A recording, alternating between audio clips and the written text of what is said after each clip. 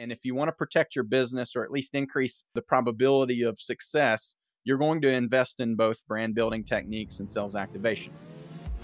Welcome to Personal Injury Mastermind. I'm your host, Chris Stryer, founder and CEO of Rankings.io, the legal marketing company the best firms hire when they want the rankings traffic in cases other law firm marketing agencies can't deliver. Do me a favor and hit that follow button right now to subscribe. You'll be the first to get every new episode delivered straight to you the moment it drops, giving you the edge.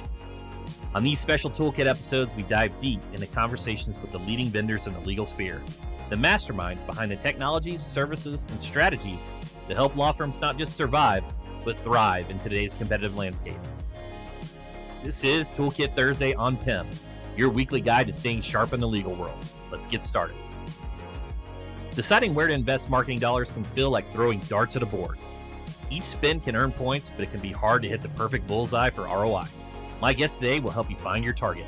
Tanner Jones is VP of Business Development at Consultwebs, a law firm marketing agency that has delivered legal marketing and advertising for over 20 years. If you're just starting out, Tanner explains how to build a solid digital marketing foundation and dominate your area. For more mid-sized firms listening, he shares how to level the playing field with the big guys. For firms of all sizes, success comes down to data. Tanner explains how knowing your data will lead to long-term success. Here's Tanner Jones, VP of Business Development at Consultwebs, on how they got their start back in 1999.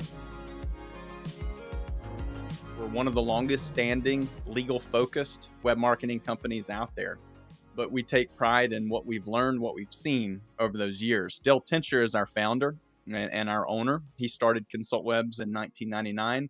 This was back way before most lawyers were even asking questions about search engine optimization, even asking questions about websites. I mean, I think it was at that time, clearly Yellow Pages were still going full speed ahead. The double truck ads were the coveted place to be. And really, I think law firms at that time were starting to see websites more as the virtual business card, if you will. And then it wasn't a few years later, Dale was starting to get asked, what about this search engine? Is there any way I can show up when people are looking for me?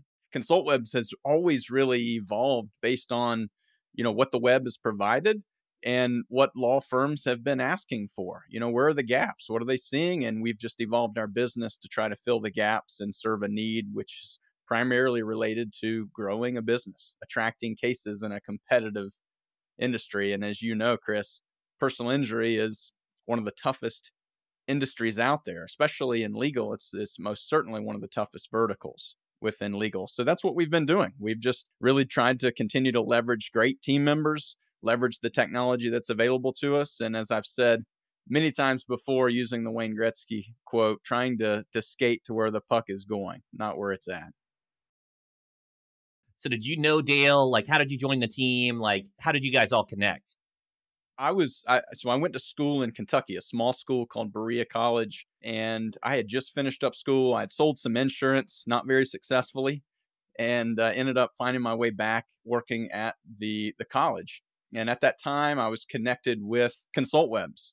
Consultwebs they had opened up an office there in the local town. It was a secondary office for the business, and we had at that time maybe about 10 people working out of that office space, and they were needing someone with business acumen who had a comfortability and talking with lawyers in particular. So it was really at that time they connected me, and Consultwebs has never really been a big business development entity. We've always felt like if we can create enough experts around us with production mindsets, with results-oriented mindsets, that's going to do a lot of the selling and the marketing for us. And so we've been blessed in that area. When I joined, it was pretty much Dell that was driving the business and having business conversations. So a big leap of faith for him, big milestone for me as well. And it's, 15 years later, here we are. Yeah, absolutely. And you guys have a great reputation. I don't think I've ever heard a negative thing about Consultwebs. When you choose a niche, you're choosing to have a relationship in that niche. So I've always appreciated that with just speaking to you, speaking to Magnus. I haven't met Dale, but he's always been very kind in our digital communications. The core services that you offer, if you could just give a brief rundown on those. And then I wanted to just pick your brain on some of the ones that are different and that stood out to me We were born out of the concept of search engine optimization. Much like you, Chris, you've built an incredible reputation around doing extraordinarily well with organic search. And Consultwebs has, followed suit in that. But naturally, as the web has evolved, it's become much more fragmented. That has necessitated our company to continue to bring on more experts outside of organic search. And so today we can service law firms in virtually any and all aspects of digital. There's certainly continuing to serve on the content and search marketing side. Design goes there, development, making sure your site loads very fast, easy to use. All of that is still a core competency. Consultwebs today also has the ability to service on paid advertising. And that in and of itself is also fragmented, from YouTube ads to OTT and connected TV to social media and other, search type paid programs like local services ads and pay-per-click. So today we service law firms from A to Z on digital. And we often say if there's a new area that pops up that we don't have an expert for, we're going to go find it and make sure that we can service clients in that realm. I like that. So that's like the agency of record type model for legal. We're playing the game of attention arbitrage, and that attention shifts and things become more valuable and less valuable, and you got to be flexible. So I wanted to first just give you a couple hypotheticals, just because I think this would be good for our audience to hear.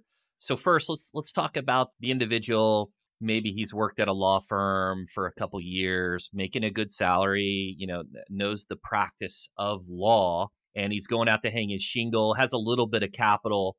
Where would you say a few of your top recommendations? While there's no singular or universal one-size-fits-all method, I think you can appreciate that. There are certainly some critical foundational elements for any digital campaign, any digital presence. For that individual who's just starting out, likely very limited on what capital they can access, first and foremost, we want to find out what capital do they have access to, because I'm a huge believer in you. If you know your niche, if you know your area, go after it. Be aggressive. Don't tiptoe into this, because this certainly is not the industry to be tiptoeing into, or you will get ate up. And so that being said, if we are limited on capital, it starts with really securing your own personal brand, understanding who you are, who you serve, and ultimately why people are going to hire you if they have not hired you already. Establish those unique value propositions, because that is going to be the root of all of your communication, your messaging, your intake, your marketing. All of that's going to thrive off of that foundation. From there, translate that into a quality web presence. Now, what does that mean? That can mean a lot of different things, but at minimum, you need some form of an infrastructure, even if it's just a singular landing page. You create that, it represents your firm, represents your practice areas in a quality way. You also need to establish a Google business profile. That is just as important, if not more important, than your own website entity itself. Beyond that, you need to start recruiting reviews aggressively, as hard as you possibly can. Start within your circle, build out your reputation through a review standpoint. People do business with those they know, like, and trust. And the only way they're going to trust you is if you have a reputation that is trustworthy. And the best way to do that is to lean on the people who already know you. Even if they haven't used your services, they know who you are personally. They can speak to you, your integrity, your hard work, whatever that may be. That is, at minimum, Chris, what I see is that's bare foundation. You need that. It's essentially serving in many instances as that virtual business card, but it at least gives you the hub. And then you can begin to build the spokes out from there. I appreciate the answer. I appreciate, look, the reviews at this point in time specifically are more important than ever. Local services ads and, Google Maps, just because organic's been pushed down, and just the real estate and social proof and how people buy and their behaviors. I really appreciated your answer about your identity and your values and things like that, because I think so often firms will say, oh, I'm going to go do this channel, and then like creative and their identity is secondary, when I actually think that you need to have continuity in your message to be memorable. So I really appreciate that. I'm gonna take it a different approach, and I'm gonna let you have some fun with this one. Let's say the big dogs, right? So you got Azar is the biggest You got him in Colorado. You got Shannara, certainly the biggest in Alabama. You got Glenn Lerner. He's in Phoenix and Chicago. Let's take one of the big dogs that's got the capital. Where are you seeing the most value? Let's say you've got the capital. What are you thinking about big picture, channels, distribution, all those types of things? And I know there's that end, it depends, but let's say the big dog PI, auto, trucking. How are you approaching that? The best case scenario, if you're a brand that's well established, and the short answer for me is you want to be everywhere, and that's difficult. Most people hear that and it feels lofty, but what do I mean by that? There was a study done many years ago. Les Binet, I believe, was a leader in the research. Peter Fields maybe was the other name. Don't quote me on that. But they created this study called The Long and Short of It. And they studied some major businesses, big businesses who were investing in marketing and advertising. And they were assessing sales activation techniques of advertising, things that would immediately elicit response and conversions, and then assessing that against brand building techniques. Brand building being more traditional advertising that we typically think of: TV, billboards, radio, creating awareness for a brand. And what they found in that extensive study, I'm talking years of data that they collected, was that the most successful brands combine both sales activation and brand building techniques for the long term. They did not attempt to, capture lightning in a bottle with some particular tactic, and that's what allowed them to win enormously. No, it was a daily effort of being intentional, recognizing that for sales activation, in most instances, we're going to pay a premium to get the case, but we're going to get the case in early. And so we can lean on that as a business model to be able to get our caseload built up, grow our referrals. But without the brand building initiative supporting that, there was a significant amount of volatility in the business that was coming in. There was also more expensive cost per case or cost per client with the sales activation because the brand building was not there, creating awareness and constant knownness in the marketplace. So this study proved that both are critically important, both in the short term and in the long term. And if you want to protect your business or at least increase, the probability of success, you're going to invest in both brand building techniques and sales activation. So bring that full circle to a law firm that has an incredible brand and a big wallet. I want to make sure that that law firm is consistently investing in all aspects of brand in the marketplace. And the best way to assess that would be, where are other bigger competitors currently investing? Because if you're not working to dilute their brand presence and overpower theirs with yours, then you're missing opportunities within that pocket. I would invest as aggressively in all of those aspects that are reasonably possible and available to me as a law firm. And then I'm going to continue to invest and double down on sales activation. That can mean, protecting your own house through search engine optimization, local services ads, as we brought up. But I'm also looking at other entities like lead generation companies. And I know that may come with a bad taste in some people's mouth, bad experiences there, but a full court press with this type of campaign is critically important if you really want to be the number one entity in the marketplace. And so that's it. It's be everywhere reasonable. Is the budget often one of the biggest preventers or bottlenecks of that? Yes. And so then you have to begin to prioritize. But as long as you're continuously investing in both camps, brand building and sales activation, you are giving your business the best chance of maximum long-term growth. Consultwebs offers some unique services. One is Accident Data Center. It is a free online aggregator that's up-to-date auto accidents across the United States. The site reads like a bulletin board or a news site with clickable headlines and a blurb to each accident. Below each blurb are clickable buttons like Request a Police Report or Talk to a Lawyer. Consultwebs partners with this site because it provides relevant backlinks from hyper-targeted news article pages to clients' strategic motor vehicle accident pages on their websites. This is a tactic they use to supplement their SEO efforts. The whole concept of search engine optimization is about working to establish credibility and authority around particular subjects. You want to be seen as the subject matter expert around ABC. For a personal injury lawyer who wants commercial policy cases, they want to be the expert for semi-truck accidents in the marketplace. And so To do that algorithmically, the way Google assesses it, historically, backlinks have been one of the best ways to do that. A backlink is when you get a connection from one website over to another, and it's essentially that website trusting your site enough to send their website traffic to the other website. So it's a popularity contest to a large degree. Well, the more relevant links that are coming into your website, often the more perceived credibility that business has around that particular subject matter. So really, I would say the core of that entity, the Accident Data Center partnership that we have and how we help law firms with this, is primarily driven by the value of a backlink.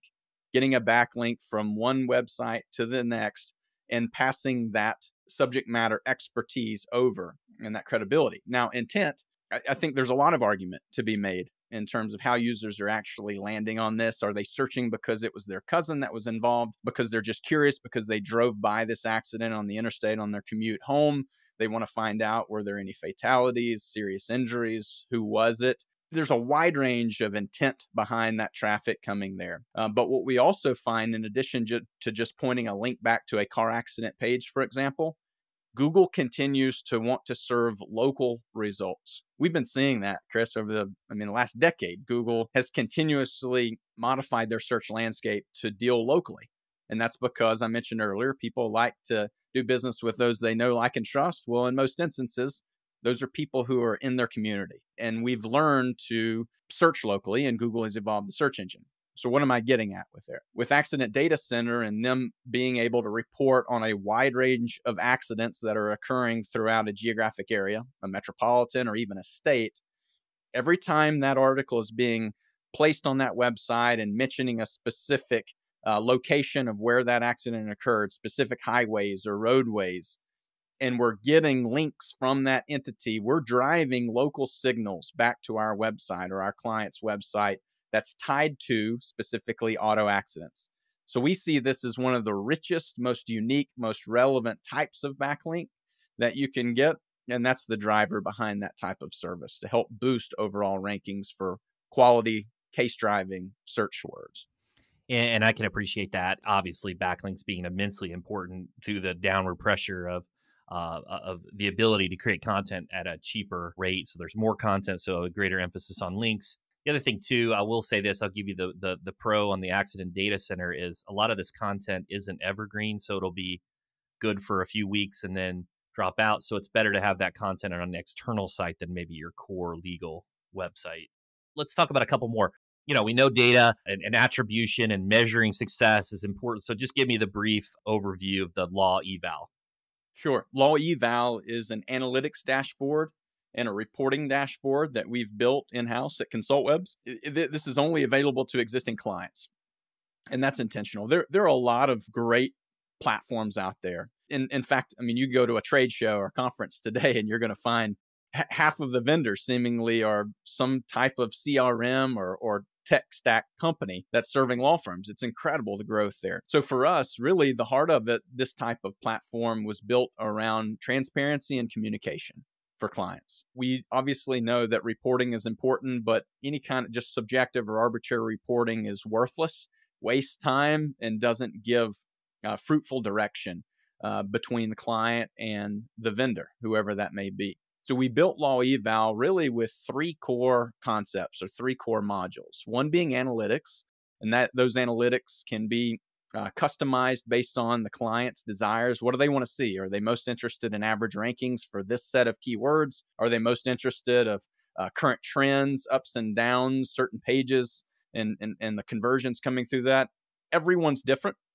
Obviously, leads and cases are most important. And so in addition to an analytics module, we have a leads module.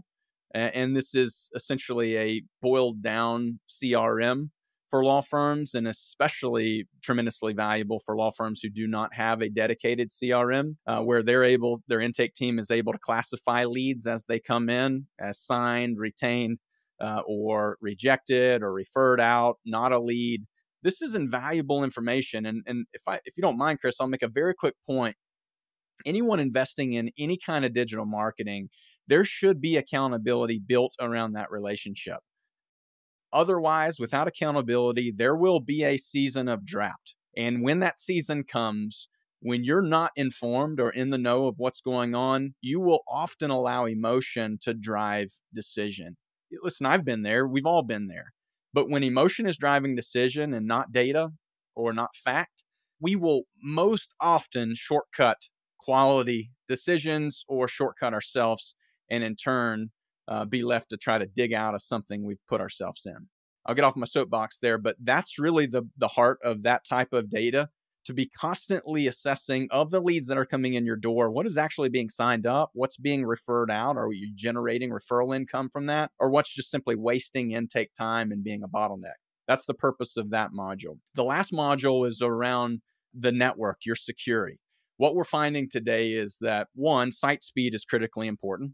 And so that's a bare minimum component of that module, where it's constantly, every single minute, it's taking a snapshot of your website. It's determining whether your site is up or down. And this goes 24/7 so that you have historical data.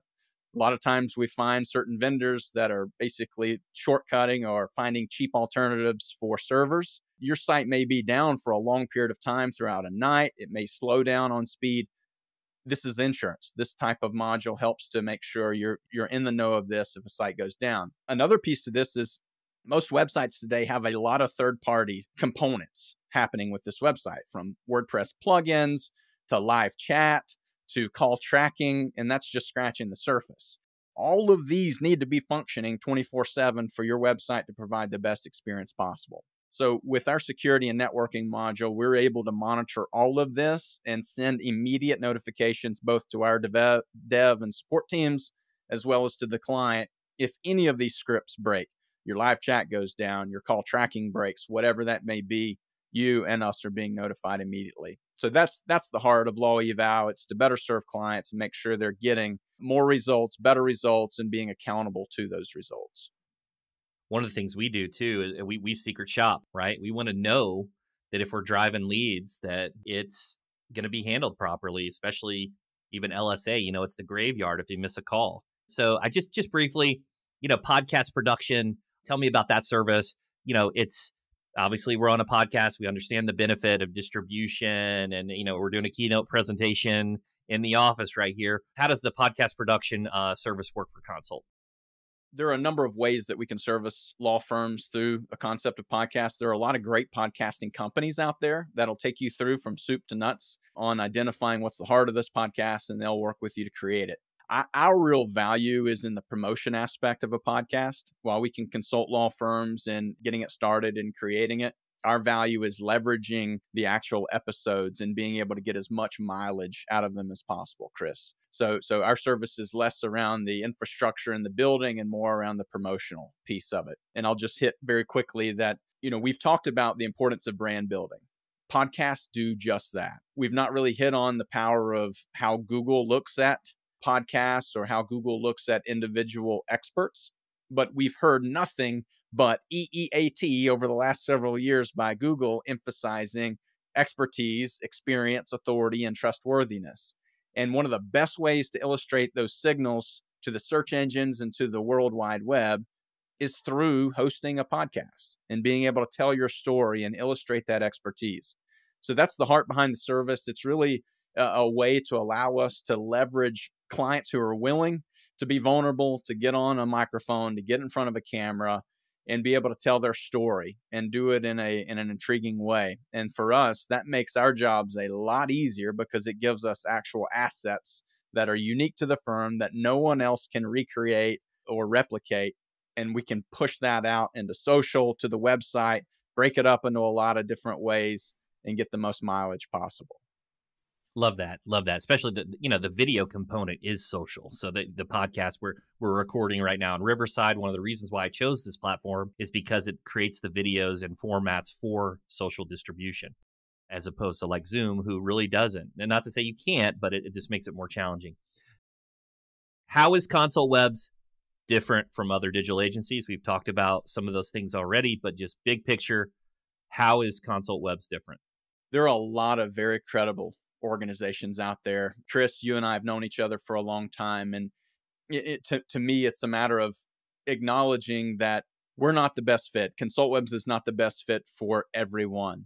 And we're okay with that. Consultwebs has really built our organization over the years, as you kind of alluded to, based on reputation, based on results, not on just, a lot of pizzazz in our marketing and our messaging. It's really just based on we do the work and we get it right. Do we get it right every time? No, no one does.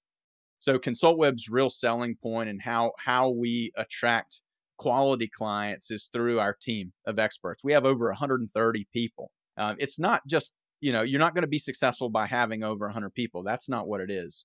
But what we found is because the web is so fragmented, I found it very difficult early as the web was becoming more and more fragmented to be able to effectively sell and understand every aspect of digital marketing.